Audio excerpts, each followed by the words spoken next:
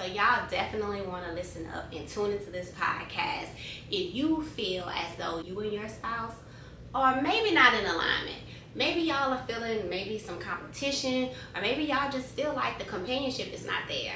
So if you are in a place in your marriage or in your relationship right now, or maybe you and your partner, y'all just aren't in alignment, maybe y'all just don't feel like y'all are companioning this thing out, y'all are not collaborating, you definitely want to tune in. So let's jump into it. Get it. You got on your keys. You got on your keys. Everything you want on top of everything you need. Just got on your keys. Nobody could take this. Built it from ground up and nobody could break this. I'm making real moves. When I see it, I want it, I get it. Let's build an empire, baby. I know that you with it. Can't nobody stop this. They can only watch this. It's time to talk life balance, love and marriage, all the trending topics. No off days. Come up the hard way. Never no shortcuts. So, you know, I've been seeing a lot of couples on the internet, a lot of talk about couples on the internet in competition with each other, you know, and then people that's not even couples, just men versus women, women versus men, you know. And so it's like, I always think about, you know, especially in a relationship, if you compete against each other, somebody got to lose, you know what I'm saying? So it's like, why, if we together, why would I want you to lose in any capacity of life? Right. You know what I'm saying? So, I mean, I guess I did hear Steve Harvey, I think, say something about that when I was on TikTok. Mm-hmm. But I guess I probably didn't really put too much thought into husbands and wives, you know. I probably was more or less thinking about just how, you know, women now, we have the mindset of like, you know, I can take care of myself, you know, and I get it, you know, as a woman, you know, Jay understands how I feel about making sure that I always have something that I can fall back on for myself. And really and truly, it's a trauma response from, you know, my previous, you know, relationship.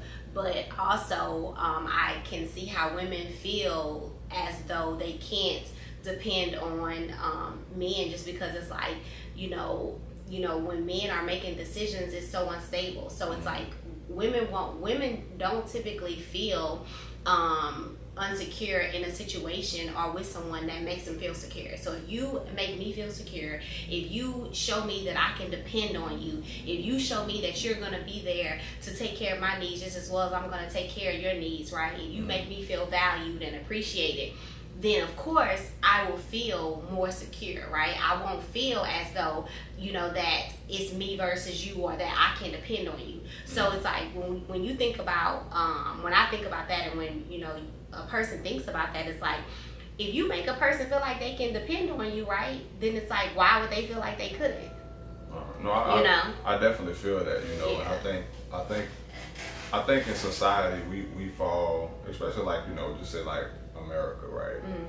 You know, the land of the free. Everybody is free to do what they want to do, you know? Right. You know, but I look back and I think we have got so far removed as a generation of actually learning how to be her husband, you know what I'm saying? Be a wife, you know, be a father, like that. Like people take for granted and think like you just, like those things just happen. Like you just up and you get married and you just know how to be a husband. Yeah, I get that. If you never was trained by somebody that you watched on how to actually be a husband, you know. Yeah. The same goes for like being a father, being, you know, just those things is you're not just born with that type of like and your environment, and training, your environment definitely plays a critical role in who you become. You know, it plays a critical role in your relationships, in your relationship with money, in how you view yourself, you know, in your relationship even with people that, you know, you're surrounded around, you know. That's one of the things that, you know, we learned in psychology, and, you know, in that field is just really how your environment plays such a critical role in who you become, you know. Now, the thing about it is that, you know, I definitely agree with you when you say, you know, that the environment that you come from, like if you are in an environment to where you see your mom, you know, taking care of your dad, or your dad taking care of your mom. But I can say, you know, just from my own personal family, you know, situation, I had a great dad, right. You know, and so my first situation that I went into, my first marriage, you know, was not a replica of what I actually saw in the right. environment that I was in. I was not, my sisters and I were not raised in a combative environment. You know, we were raised in a 2-parent household where, you know, our parents, especially like my dad, like my dad was a man in terms of like making sure he took care of his family. Like we never went without, you know. Even the way that he treated my mom like a queen, and still does, you know, that to this day, you know, has the utmost respect for my mom. And so with that being said, you know, then, you know, I get into a situation and it's like I get with someone that treats me like trash. Well, at first he didn't treat me like trash, but then, you know, eventually it happened. Anyway, saying all that to say, you know, now I'm in a situation, now I don't want to call this a situation, but now I'm in, you know, a relationship with someone that, you know, adores me, that values every aspect of my being, you know. So I do feel like even in that, it did play a critical role in the person that I'm with now, but I do feel like it also goes to, like, you have to understand and really spend time with, like, who you are, and really think about, like, what you want, you know, and how the things that you were once, you know, connected to that are environmental, external, right? How they either are going to benefit your life or how they're going to deter your life into a way that you don't want them to go. So if you never sit with yourself and you don't think about those things, then you're never going to be able to say, oh, this is what I want or this is what I don't want, you know? Yeah, I think, you know, fortunately, like for you, you know, you was able to identify, like going back to what you said earlier, like, you know, a lot of women feel like, you know, I could take care of myself, you know. Yeah. But that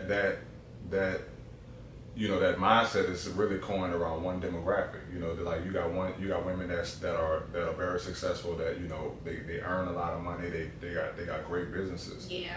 But taking care of yourself is really, money is only one facet of that. So holistically, a woman can't take care of herself. Holistically, a woman, because but again.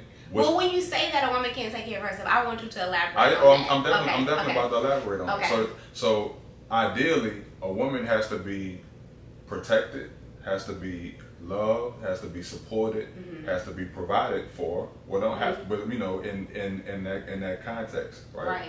So yeah, a woman may be able to take care of herself monetarily. She may be able to take care of herself, you know, as far as, you know, her care, her health. You know, she may be able to be able to develop her spirituality, but then when it comes to that you know, that connection, you know, that human connection of a man, she can't do that on her own. So you feel like that the human connection is because I'm just going off of like what I feel like I hear you saying. What I feel like I hear you saying is that it's not just a woman, it's just really a man too. You're just basically like, okay, that everyone needs that human connection really in order to blossom into who they really truly are. Or in terms, I guess I can understand that. I guess I can feel that. And the reason why I'm saying it is because, I mean, that's how God intended it to be. Right. Definitely. Yeah, God intended us to have human connection, you know, and I definitely do not feel like God intended us to be in competition with each other. I feel like what God intended was us to collaborate with each other, to coexist. Yes, it's a companion, right? Two totally different things. So I definitely see that, but I do feel like society has played a huge role in women feeling like they can't depend on a man. Because as soon as the next big booty come around, right? If there's something that you don't value, if you don't feel like you're missing anything as a man, you're not gonna go out there and you're not gonna sleep around, or you're not gonna mess with another one. But if you feel like there's something that you're missing, right? Whatever people say about the 80-20 thing, I truly feel like when you feel as though you have something that's missing, whether that's something that you internally are dealing with, or whether that's what you actually see, what social media makes you believe and think that you're missing something, you're definitely capable to step out. You know, that's how, now I'm not saying you, but I'm saying in general, Well, and I think I said this a couple weeks ago, you know, a big part of a successful relationship, that's any relationship, is discipline. Yeah. It's like you're going. So discipline would be being able to refrain from temptation. Right. Okay. It's discipline because as a human being, there are always going to be things of the world that may look more appealing to what the thing that you have, whether it's your spouse, whether it's a car, whether it's clothes, whether it's jewelry. You're gonna always have something, and then something else gonna always look better. Yeah. In some form or fashion. Right. You know what I'm saying? So your discipline is the thing that's supposed to kick in and say, nah, dog, that ain't really what that is. Yeah, like you the know, grass is not really green on the side. Like really like self-reflect for 2 seconds and really know what you really have. So have you ever had to deal with that before? As far as like the temptation? Yeah. Oh yeah. Really? For sure. Yeah, so like, okay, so how have you dealt with that? For me, it's always like I always ground myself in I can't see something better than what I have, and that's within my marriage, that's within, you know, my life, my lifestyle, and everything that I have. I want to continue to build with what I have. Like I want to continue to build with what's already within my circle. You know what I'm saying? So it's like I don't want to mess with another woman that may jeopardize me being able to continue to build a life with you. Mm-hmm. Everything that I continue to acquire in life, I want to make sure I have it with my wife. That's a goal for me. You know, a goal is for me to live a long time with a successful marriage. Whoever that's with. No. Not whoever. But again, I came from an environment where marriage wasn't looked at like that. Yeah. You know what I'm saying? Like you know, a part of my family, marriage is not respected, but that go back to those women that didn't have relationships with men that actually showed them that they were valuable to be a companion and to build a life. You feel what I'm saying? So for me, coming from that kind of situation, I was like, well, look, if I ever get married, this is the kind of marriage I want. You know what I'm saying? This is how I want to treat my wife. This is what I want my wife to see. This is how I want to be. Yeah. You know what I'm saying? So that's how I operated. Yeah, you definitely exemplify that. Like I can honestly say, just being married, because you know we got married young too. So being married young twice, you know, I definitely can see the difference of like what it feels like to have a man really value you. You know. Yeah. And I know, and that's the thing is like I know you deal with temptation. You know, I guess for women we probably don't like to think about that. Don't you like to think that somebody wants your man? I guess probably because it's like. Because look, I'm nervous time you step out of the house. I'm like, yeah, I know. I'm not gonna be naive and be like, yeah, like really, you know?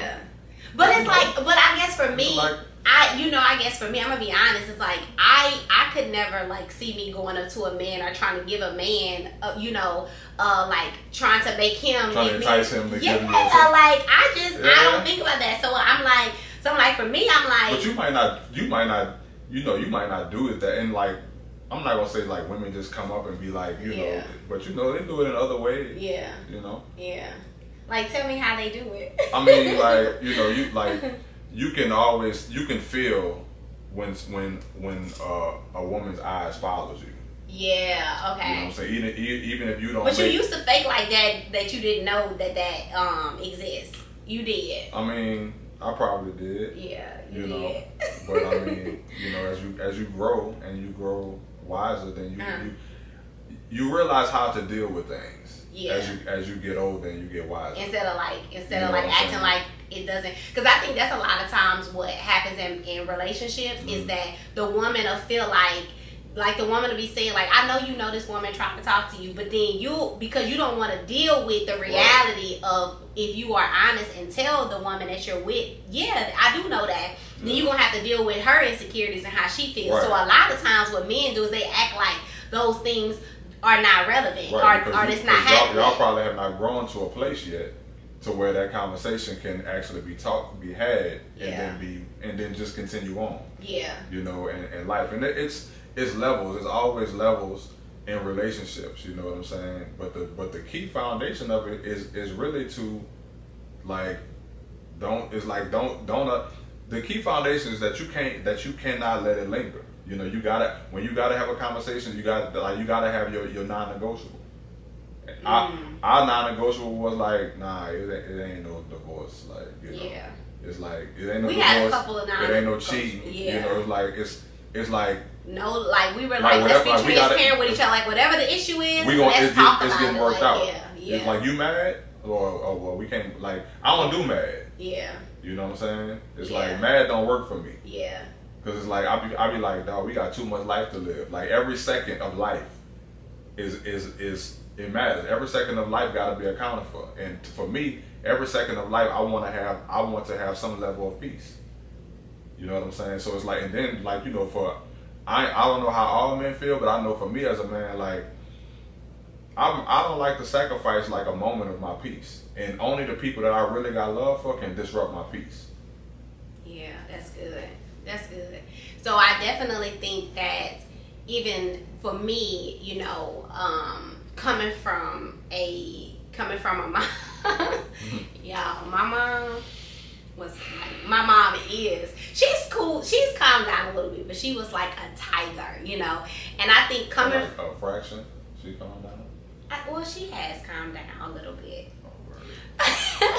But now that's the one thing that I think that I did inherit from my mom. It's like that like a lion, you know.